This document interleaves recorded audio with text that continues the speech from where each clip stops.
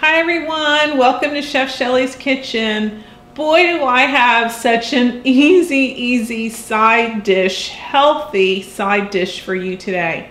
We're going to make sauteed spinach with garlic. And some of you are about, what?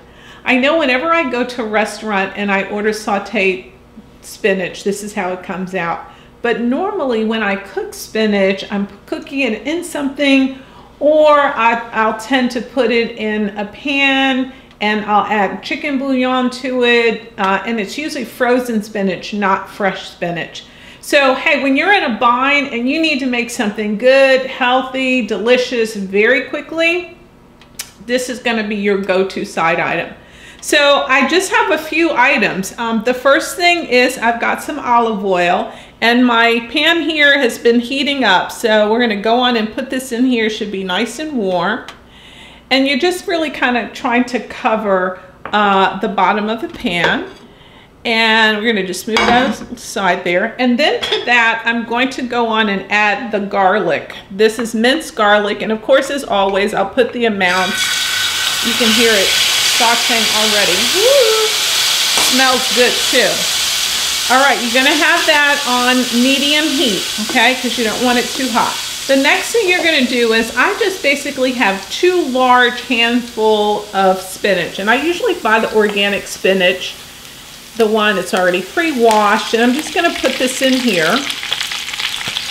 And what we're gonna be doing actually is just moving it around.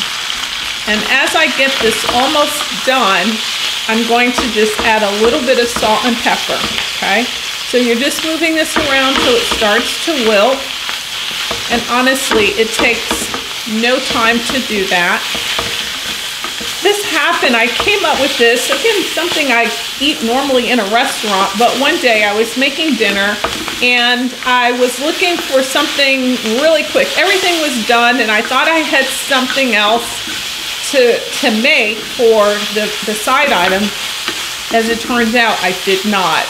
And so I just looked in the refrigerator, I saw this spinach and I thought, oh, just saute the spinach.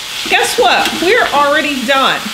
And notice it was quite a bit in the pan. So I'm gonna get you to see this picture here. I'm gonna move this here over on the side because I do want to add just a little bit of salt and pepper just to the taste, okay? And voila, you now have your sauteed spinach that you can serve as a side item. So if you have a lot of people, you need about 4 bunches of spinach.